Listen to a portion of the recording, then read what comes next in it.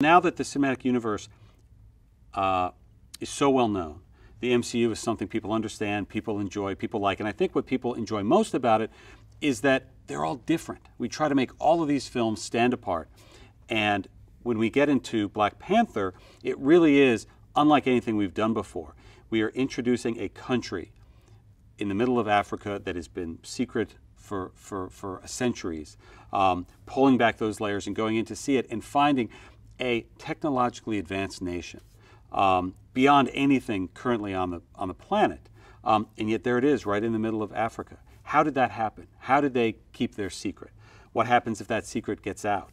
How will T'Challa, the Black Panther, deal with the death of his father T'Chaka, as we saw in Civil War, who was killed, by the way, by trying to step out of the shadows, step out of the secrecy of Wakanda and begin to join with the broader world. And what happened? He got killed right away. So T'Challa is not that interested in embracing the larger world right now.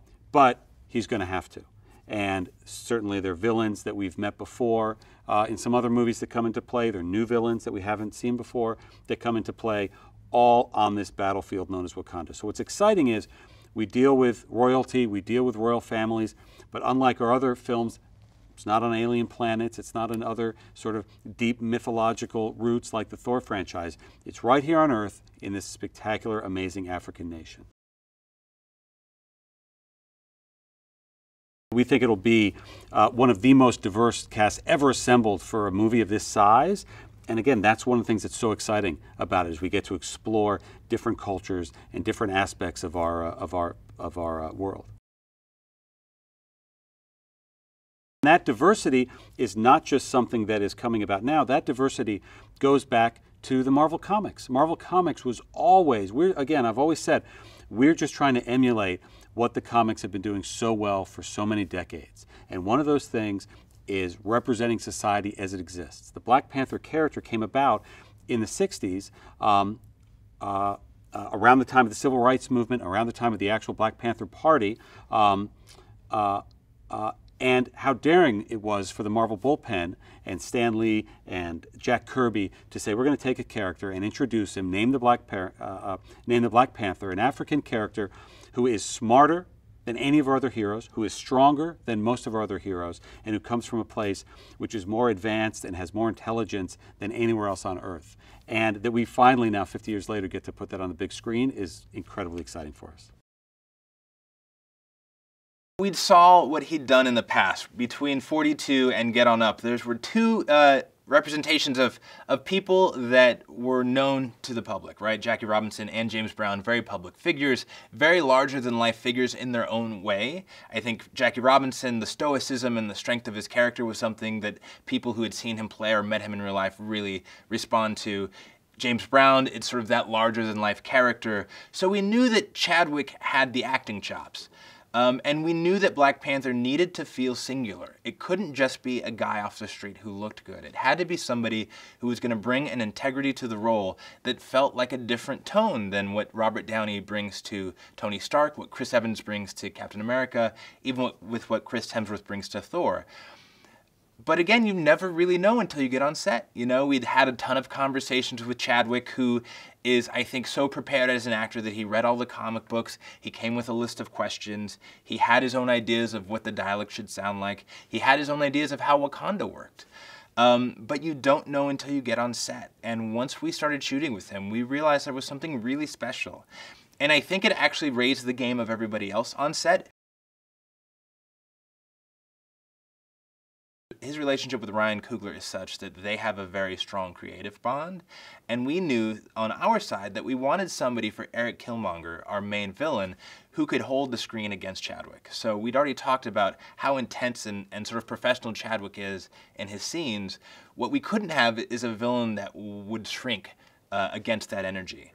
You know, Eric Killmonger is somebody from publishing that we've talked about for a lot of years. He is sort of the main adversary to the Black Panther, and he's someone with his own idea of how Wakanda should work. So here is this fictional African nation that's the most advanced nation in the world, yet is secluded and has sort of cloistered themselves from the rest of the world. And that's something that T'Challa, as the new king, plans to keep carrying on. Well, Eric Killmonger has a very different idea of how Wakanda should be positioned in the world and how they should use their resources, both technologically and financially, to change the way the world works. And I think that tension of two men who have two varying degrees of opinions as to how Wakanda works is what the film is built around. We knew that we wanted a really strong central female character, and Lupita brings such integrity to everything that she does, and she's so strikingly beautiful, that we thought that pairing with Chadwick was going to be really compelling.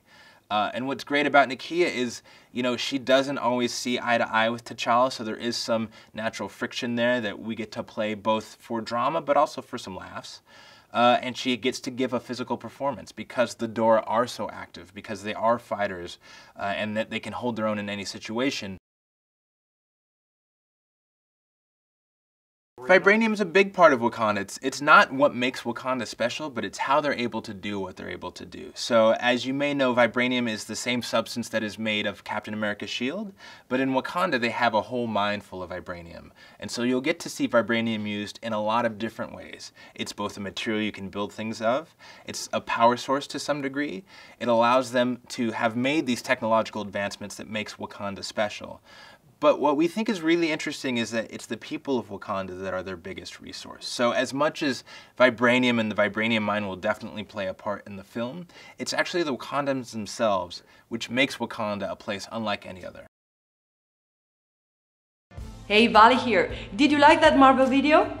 Do you think Marvel always gets the castings right?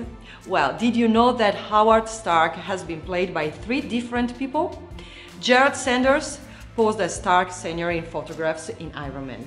Mad Men actor John Slattery played him in Iron Man 2 and Captain America Civil War, and Dominic Cooper played the young Howard in Captain America, The First Avenger and Agent Carter.